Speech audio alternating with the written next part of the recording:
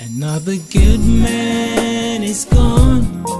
It's just a price we have to pay. Another good man is gone away. Yeah, yeah, yeah. Another good man is gone. We just have to say goodbye, Daddy. We'll meet some other day. Stand up for Jesus, ye soldiers of the cross, where we have lost a soldier, an icon, a father, a sporting figure.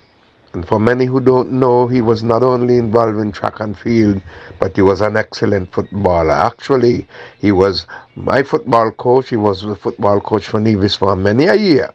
And they were talking about Lester Blackett, who believed in fitness, who believed in standards, who believed in ensuring that things went particularly well. He was very pertinent, he was very efficient, and he was very meticulous in the way things were done. As a coach in football, as a coach and administrator in track and field will be remembered by most people of him. Those who didn't know him, he was a wonderful footballer, and I liken him to the Dwight Yorks of Trinidad, the Kevin Keegans of England. He was that excellent, and had he not been hampered by an injury in the first instance, well, a second instance, I must say, because of his religious background, he never really wanted to play football on a Sunday, and that is what he wanted for the school. He produced very, very successful players out of the Charlestown Secondary School, played in the football competition as Seacos, and they never played on Sundays because of his religious background. He lived by that for many a year, and he was very outstanding, and as I said, an outstanding footballer.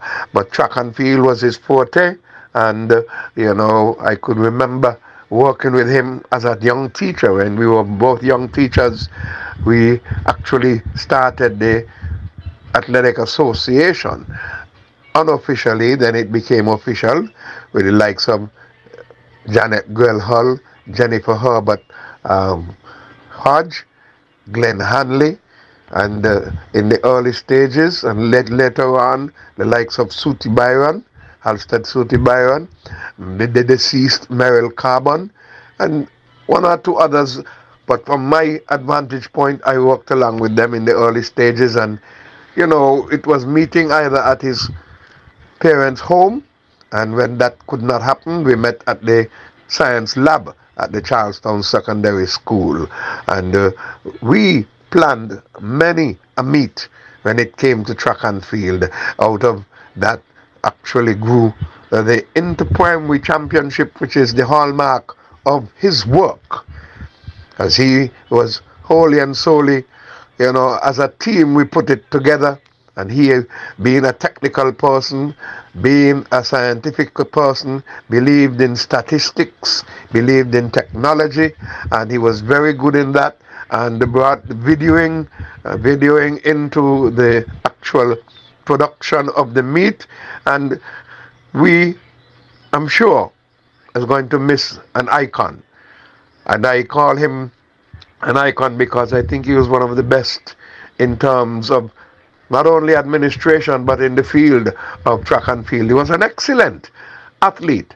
For many who might not know him, he's for the young ones, for those of the days of old who follow track and field.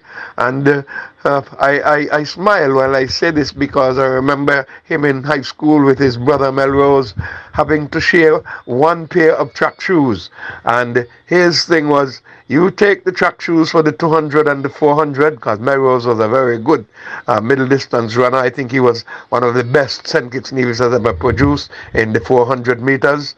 It was then the quarter mile, and Lester, would use the track shoes for the 100 meters and the relays, because they both had to run against each other in the relays. But that's a light moment for me, but outstanding figure in track and field. Outstanding, and it is very hard for me to really go on to say a lot more because of how close we were.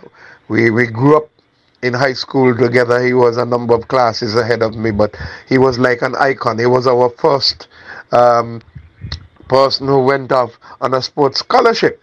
And that is one of the things I tried to emulate myself, but was unfortunate in not getting one of the sports scholarships because of various reasons.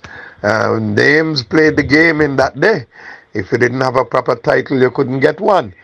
But I am very happy that he took on the sports scholarship. He was awarded it by Howard University. And happier still that instead of going on to play professional football or go into professional track and field, because if he had an interest and if he had that mindset, he would have gone on to, but he chose not to. Having graduated, he decided to return to his homeland of Nevis, started off working in Sandy Point, St. Kitts as a teacher, pushing sports, then came to Nevis and has been for the rest of his life pushing sports, especially track and field. And so he gave back to his country selflessly. And I do admire him for that, and I do applaud him for that, because others perhaps would have gone on to make a profession out of that area in track and field, which is a big thing now, which is a football now, and as we call it, soccer, because Americans call it soccer. They have their football, but we would have been very proud of him if he had ventured into those areas, because he would have made a big hallmark in those fields had he gone out there. One of the best, and I call him one of the best professional footballers that we have seen, one of the best track and field personnel, and in administration especially, would have been part of the group that started, and almost single-handedly would have been there on his own at times, trying to push track and field. So I do send the condolences to his wife Bernice, their daughter, and to the Blackett's family as a whole, especially Clyde and Melrose, who would have been closer to me at the time. And we have lost somebody, a soldier, an icon. And I, Frankie Claxton, would like to extend my condolences to the Blackett's family, to Bernice and her family, on behalf of myself and my wife and my family. We have lost a soldier, an icon. Another good man is gone, a price we have to pay. Another good man is gone away. Another good man is gone. We just have to say, so long, brother, we'll meet some other day. So long, brother, we'll meet some other day.